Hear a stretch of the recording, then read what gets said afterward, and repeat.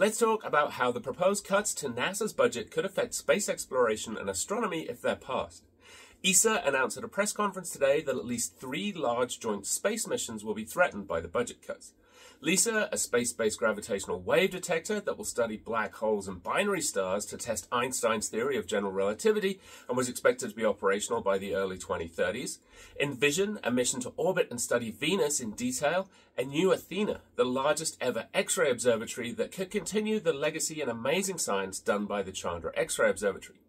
These missions have been in planning and development for at least 10 years, and ESA said that the proposed cuts to NASA would mean the missions would either have to be frozen or possibly cancelled. A further 16 joint missions would be affected by the cuts, but ESA sees ways of mitigating some of the damage there.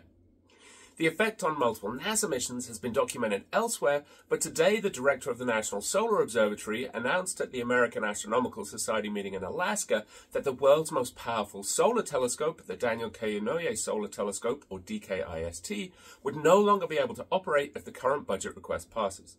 The observatory cost about $30 million to operate this year, and the director said there's no way to operate such a complex facility on the $13 million that's proposed for 2026. The telescope was 25 years in the making and only came online in 2020 and represents the best ground-based tool we have to study our star. These are just a few of the impacts of the proposed cuts, and there are many, many more. The Planetary Society has done a great job of cataloguing the impacts, and I recommend heading over to their website if you want to learn more.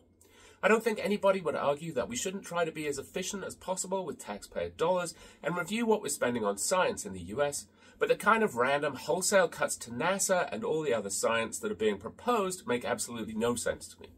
I hardly need to say this, as I'm sure you're already on your way down to the comments, but please let me know what you think below. That's today's video. I will see you back here tomorrow.